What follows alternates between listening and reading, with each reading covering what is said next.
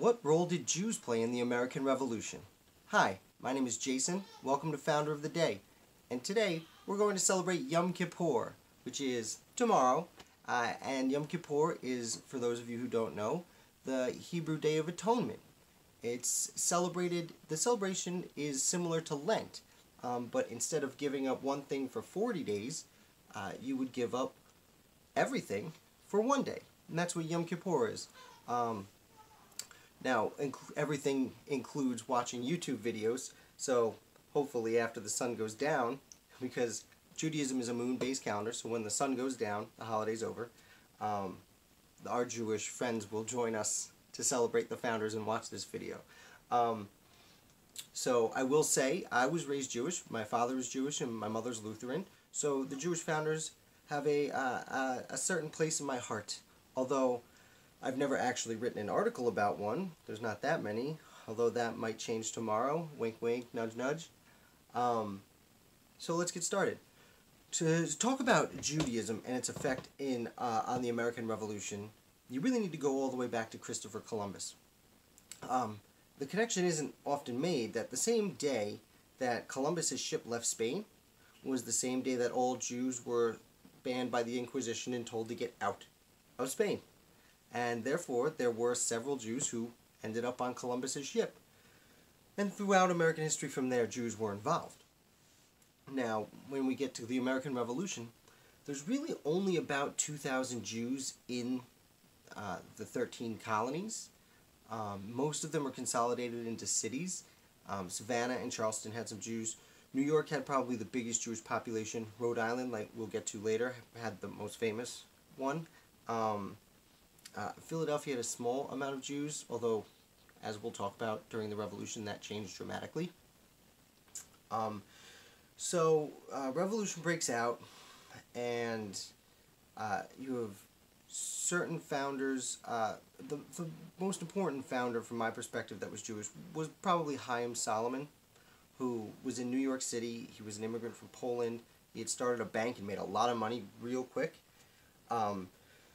And as the war goes on, actually I should say very quickly, early on in New York when the British occupy, they throw him in prison, and he gets out because he said, he does some bribing with that cash, and he was allowed to leave under the condition that he would interpret for the German soldiers that were mercenaries hired by the British, known as Hessians primarily. He would interpret for them. And that's how he got out. And he would relocate to Philadelphia about the same time as another Jewish founder, whose name is, and forgive me, Gershom Mendes Sexias, I believe is how it's pronounced. I should note that at this time, most Jewish people in the colonies and the revolutionary America were of Sephardic descent, which is Iberian. They were from Spain or Portugal. It wouldn't be until later, between the 1830s and 40s, and then through the early 1900s, when a lot of, they're called Ashkenazi Jews, would immigrate here. That was the bigger wave of Jews, and most Jews in America right now are Ashkenazi, including yours truly.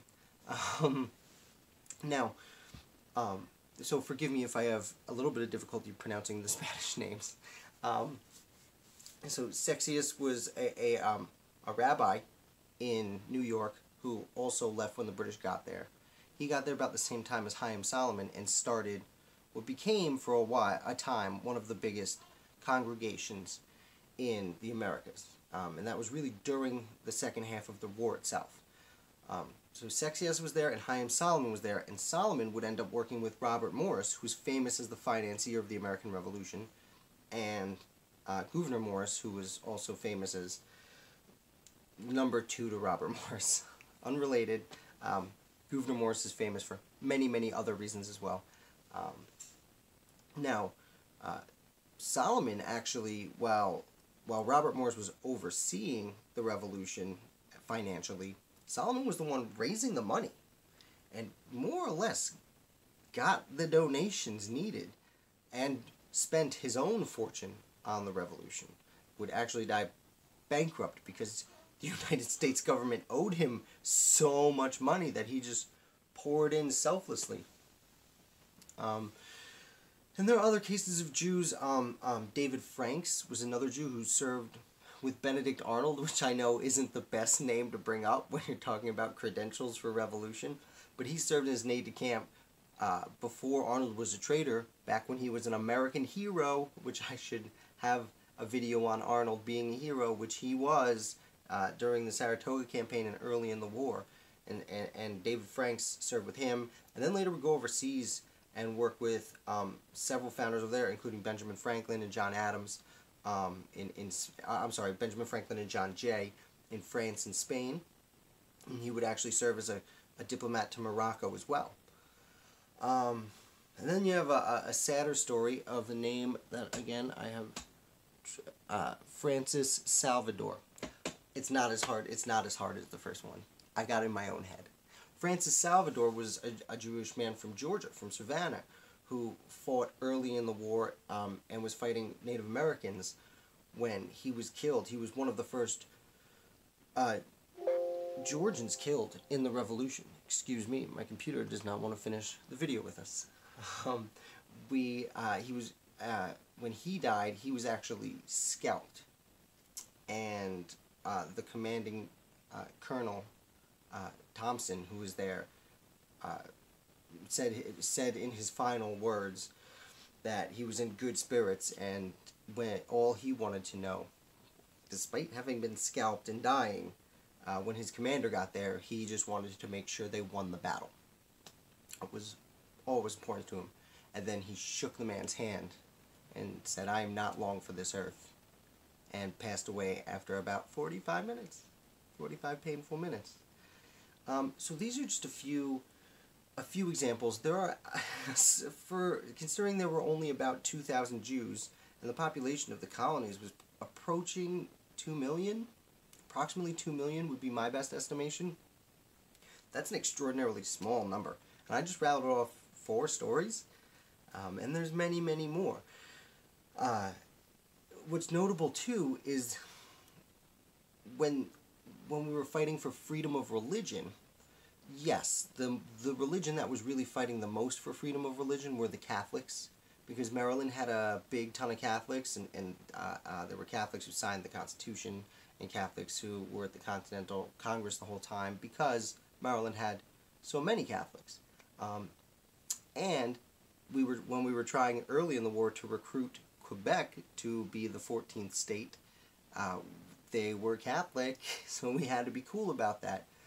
But over time, certain laws were made that were not very religiously free. For example, in Philadelphia and Pennsylvania, they had made laws that were, they said you had to take a Christian oath to be a member of the government. Now, this was actually done to prevent Quakers from running for office, because Quakers didn't take any oaths, and the Quakers were the majority, and they were trying to be not cool about it. But actually, Chaim Solomon and Sexius were two of the people who really pushed the hardest to get rid of that rule, because they're like, hey, we didn't do anything wrong. We'll take an oath, but we just can't take that specific oath. And then that developed into the Bill of Rights and the First Amendment. And then famously, George Washington writing to the synagogue in Rhode Island. And he wrote saying, "You have nothing to fear. We are, this is a free country where you can celebrate your chosen beliefs as you choose to believe." And there's a famous line in there, which if you watch the play Hamilton, you will recognize. It's actually taken from the Hebrew Bible, which most of the founders knew well. It's basically the First Testament. And it's the line, each man, and I'm going to try and quote it, but it'll be a little wrong. It's a paraphrase quote. But each of us will sit under our own fig tree. I want to sit under my own tree. And I don't remember how it goes. I apologize. But he quotes the Hebrew Bible and says, each of us shall sit under our own vine. And the point is, the verse he takes it from is very specifically saying, like, we all may, it's God's wish that we all celebrate the way we feel on the inside, and we should all be citizens of the same community and be liberal enough to live together. So that's an extraordinarily brief summation of how Jews affected the American Revolution. Some of them played roles in the war, some of them played roles in finances, some of them played roles in the community, and they all helped build our free country that we live in today. So, happy Yom Kippur. I hope your sins have been forgiven. Please like and subscribe if you enjoyed this video. That way more people can see it and you can see more of what I put out. And if you have any questions or comments or recommendations, videos you might like to watch, please put it down in the description. Also, I got some new lighting, and I think it looks a little better. I think you might have heard my son crying in the other room, but we're gonna pretend that didn't happen. But let me know about that too. Thank you, and I will see you tomorrow.